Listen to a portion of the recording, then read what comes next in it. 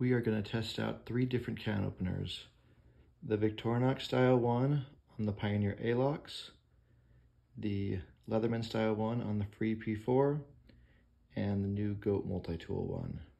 Because the Goat is modular, I put it over on the edge, right by the blade. So it's in one of the shorter tool slots, but I didn't want to put in the longer tool slot right on the edge because, well, it's a shorter tool. So it should be able to function properly in one of the short tool slots. Going to be opening this can of beans. On the top I've marked about 1/3, so each of them can do 1/3 of a can.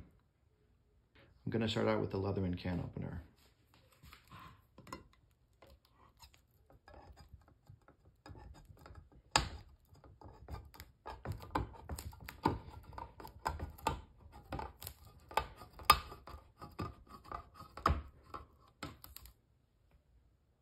Now let's do the Goat.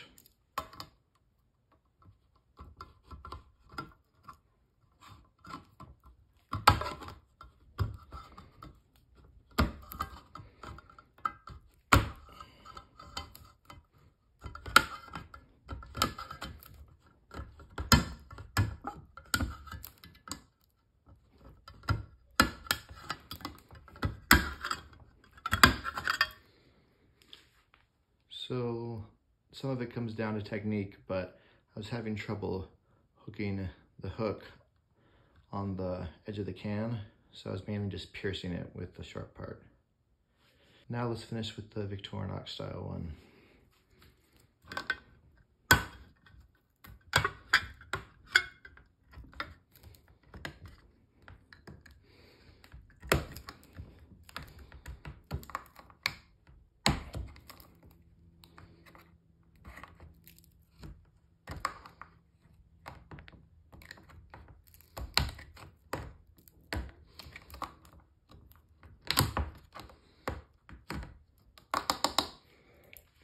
Well, I got it open. It's always hardest to do the last part. And I think there's also a way to, instead of going forward on it, you're going backwards, but that's the Victorinox style. This is the order that worked best for me.